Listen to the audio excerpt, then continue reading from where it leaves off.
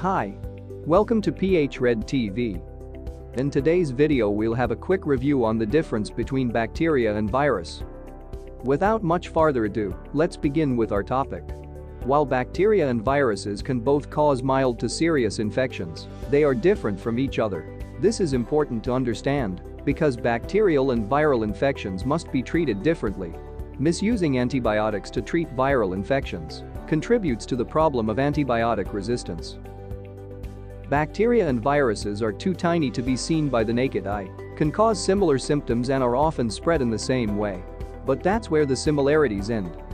A bacterium is a single, but complex, cell. It can survive on its own, inside or outside the body. Most bacteria are not harmful. In fact, we have many bacteria on and inside our body, especially in the gut to help digest food.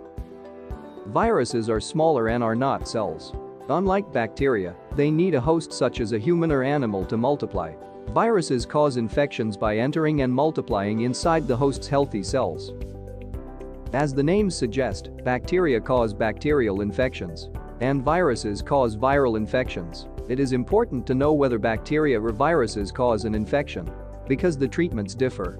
Examples of bacterial infections include whooping cough, strep throat, ear infection and urinary tract infection or UTI. Viral infections include common cold, flu, most coughs, and bronchitis, chickenpox and HIV/AIDS. It can be difficult to know what causes an infection because viral and bacterial infections can cause similar symptoms.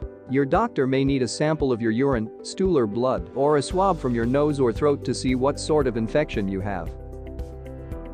Bacterial infection treatment. Doctors usually treat bacterial infections with antibiotics. They either kill bacteria or stop them multiplying. But since antibiotic resistance is a growing problem, antibiotics may be prescribed only for serious bacterial infections. Viral infection treatment. The treatment of viral infections can include managing symptoms, such as honey for coughs, and warm fluids like chicken soup for oral hydration, paracetamol to relieve fever, stopping viral reproduction using antiviral medicines, such as medicines for HIV/AIDS and cold sores, preventing infection in the first place, such as vaccines for flu and hepatitis.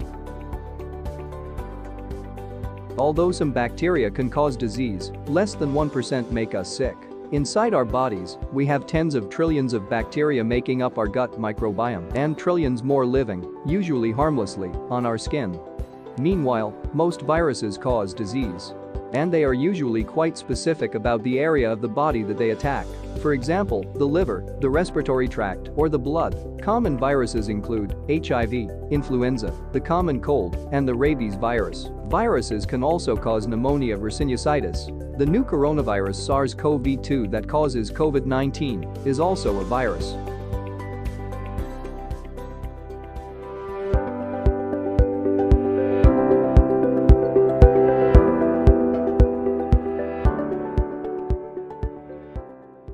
That's all for today. I hope you learned something new in today's topic.